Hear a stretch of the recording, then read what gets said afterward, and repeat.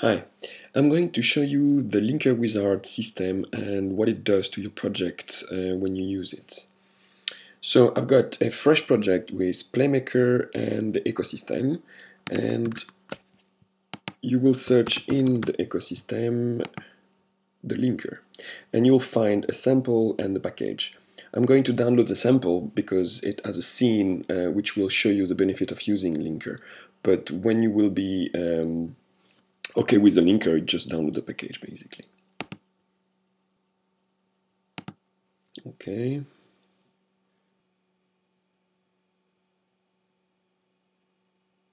Okay, so now we have our scene here. This scene is making use of some actions like get property, set property, and invoke method that are using reflection. And the problem when you publish to devices is that some of those component and object type you want to access may not be there when it's compiled by Unity and Xcode. And so you need to create a file to explain Unity what to keep when it's publishing. To learn more about this, you can look for Unity link.xml. And Unity has a whole documentation on why you need this link XML description. And this is how it looks. So if you don't know how to code and if you don't know what this is very scary basically. So this wizard will create this link XML for you.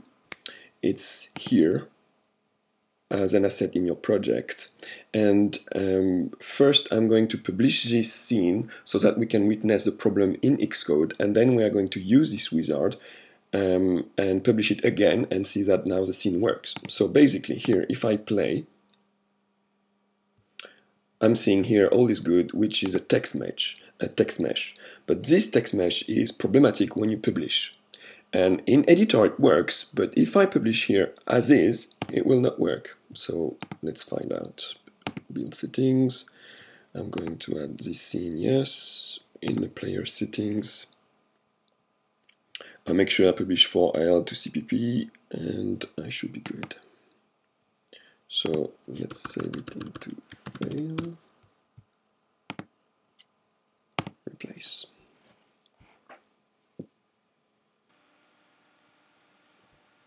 Okay, so now I've got this Xcode project created.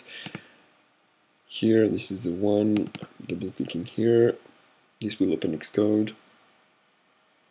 I'm not doing build and run because I found that it's not so, sometimes it doesn't work. So I much prefer building, then I know exactly which project I need to open in Xcode. And then here we are going to hit play. So this is going to build for iPhone.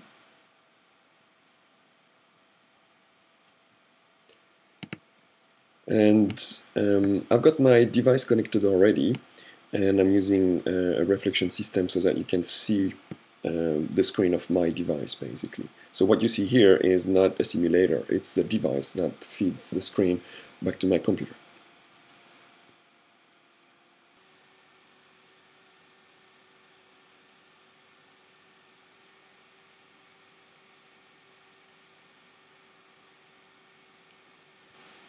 Okay, and we can see that we don't get any text on screen. That is, the action we've been using in PlayMaker doesn't work here when you publish.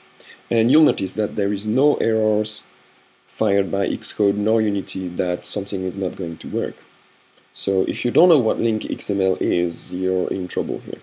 Fortunately, with this wizard now you can fix this and you don't have to know how it works. Basically you need to follow the steps in order to let this system create the link.xml for you. So the first step is to install actions. Basically those three actions that use reflection within PlayMaker are updated so that they can tell the system what object and what type they are actually reflecting on. So let's install them. This means you don't have to modify anything in your project because only the custom actions are modified.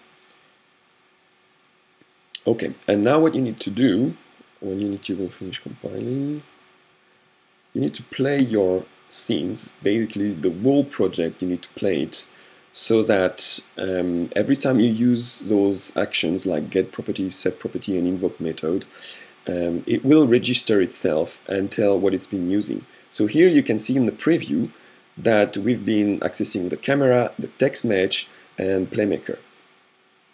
So we stop here, and now I can click on update the linker content. It creates this link XML. You can get it, you can ping it here, and you can select it here. And all this content was then created based on the feedback it got when you played. Okay? And now what we need is simply publish it again. So build, I'm going to publish it in here. Save, sorry. Replace.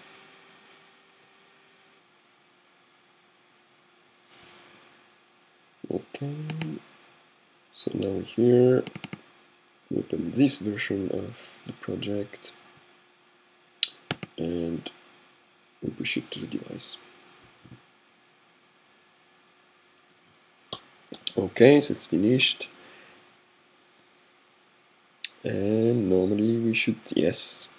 So now with just this link.xml added to your project within the assets, Unity and Xcode know what to keep and what you will likely access through reflection. And now you can work with text mesh in your project and publish on devices. Of course, this case is it's just to highlight one of the worst case scenario you can find when you publish on device and using reflection and using text mesh, because obviously now text mesh is not really something you should be using. You should be using the new UI system. However, since it's still there, it should be supported properly. So now you can use this linker wizard, and it will make things a lot easier for you if you've been working with get property and set property a lot within your project. Make sure that you run your scene and your game all the way. That is, here I've only been using the start state. But if, for example, you're using get property in a wing screen, which happens only after the user played several levels, you need to go through those levels yourself and reach that win screen so that the get property or the set property that is using a specific object and a type registers itself to the linker wizard so that I can know what you're accessing over time in your project.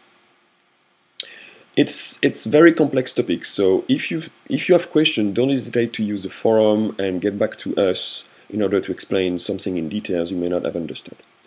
Okay, thank you.